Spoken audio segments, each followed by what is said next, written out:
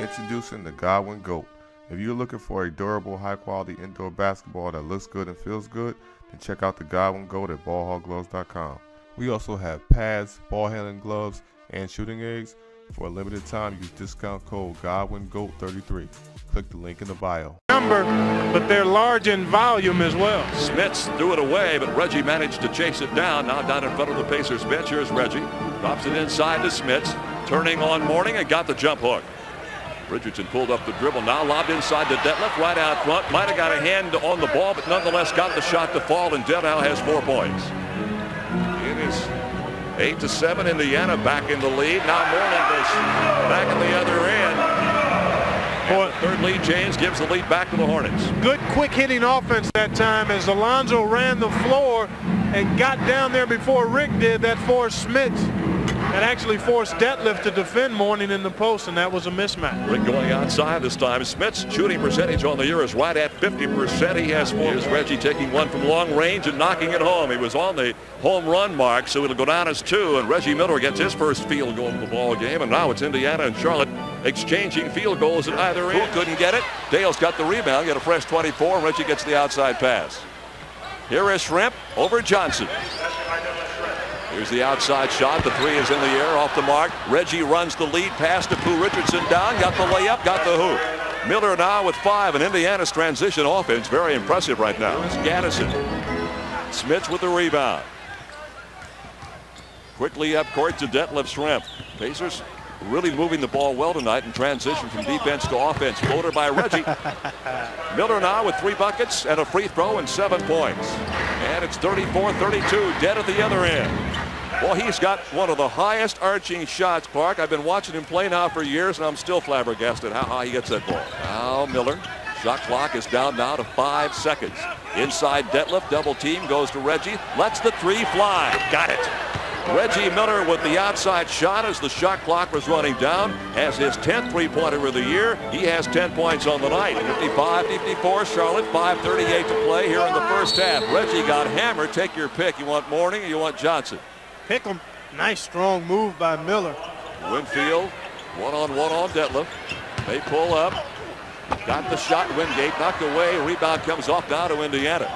No numbers advantage, but Reggie got there in a hurry. Now we'll get some goaltending. I believe they'll get Mourning this time. They will.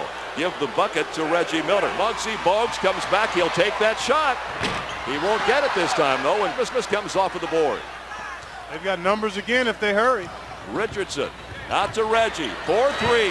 Short on the floor. Got his own board. Great hustle. Draws the foul. Missed the shot. J.R. Reed got it. I love the aggressiveness.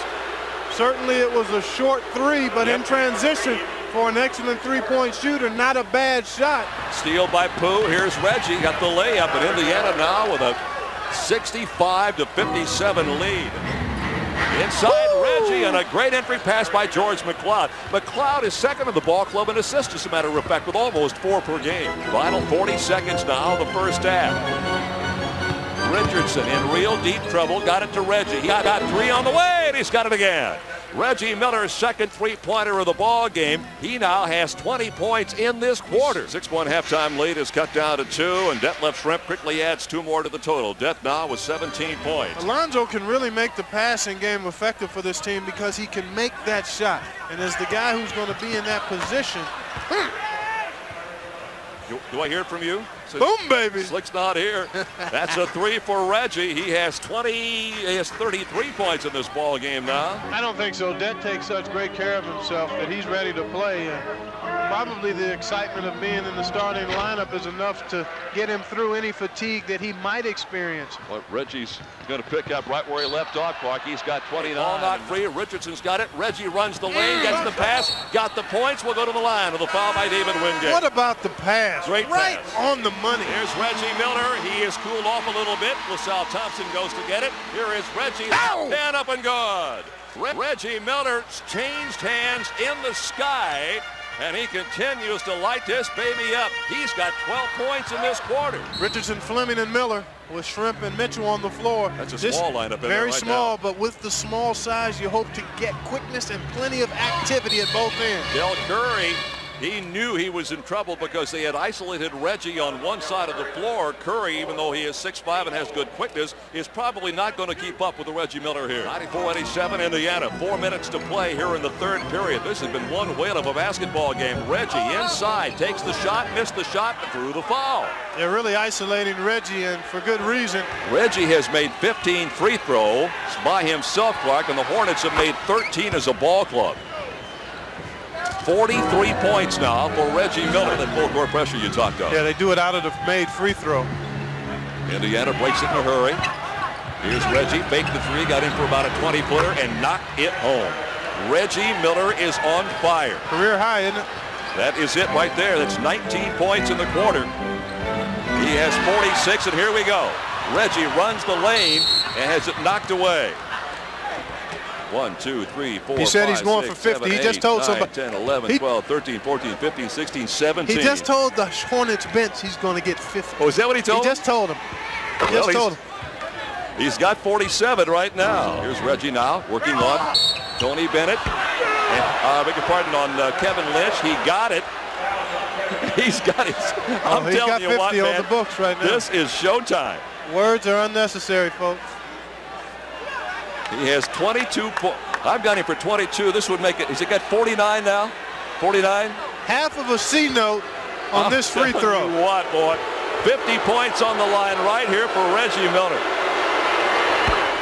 Unbelievable. He's only 2 short of the Pacers' record for points in the game. 52 set in 1980 by Billy Knight. Baseline shot up and good by Muggsy Bogues. Believe it or not, first 2 points of the second half from Muggsy. Now this, Clark, may be one of those runs that I know Slick was talking about and I know you get concerned about, but Reggie Miller has hit now 52, and that ties the Pacers' all-time franchise record in the NBA for points in the game at 52.